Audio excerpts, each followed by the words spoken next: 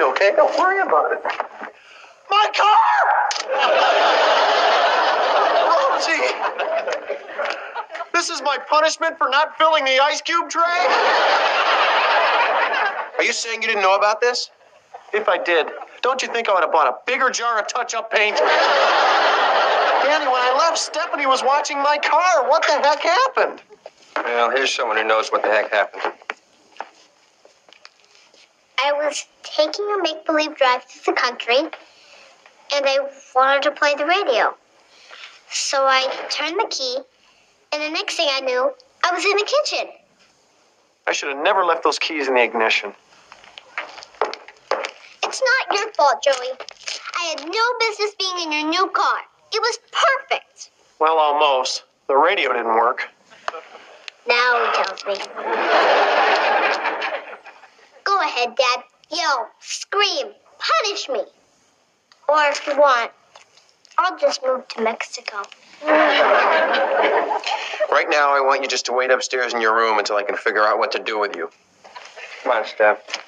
Here, Deej. Take your sister upstairs. Make sure she doesn't skip the country. My turn to drive the car. You know the rules, Michelle. Nobody gets to drive till they're 8 years old. Rosie! Don't cry. Be a big boy. Come on, Steph. You just made a mistake. But everything's going to be all right. DJ, I'd like to talk to Stephanie alone, please. Sure, Dad. Hang in there, Steph. Go easy on her, Dad. She's just a kid.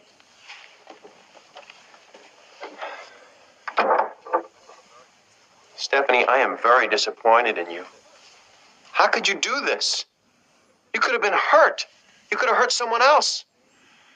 What you did today is the stupidest thing you've ever done. I know. That's why I ran away. And you know better than that, too, don't you? I know. Everything I do is wrong. I hate myself. Steph, come out from under there. I don't deserve fresh air. How long do you intend to stay under that blanket? Till I get married. You know, it can be very difficult to meet somebody under there. I'll just stay in my room the rest of my life. Well, I don't know about that. But I do know that I'm going to have to punish you big time. And I should never get any allowance or presents ever again.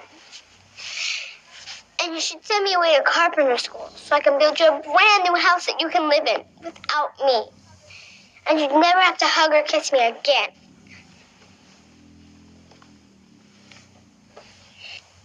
Steph, there is nothing you could ever do that would make me stop hugging and kissing you. Nothing? Come here. Look, you have to know that no matter what you do wrong, and no matter how angry I get, I am always going to forgive you. Because I love you. How can you still love me? I wrecked Joey's car and I broke the house. Steph, those are just things. We can always buy a new car, or we can put up a new wall.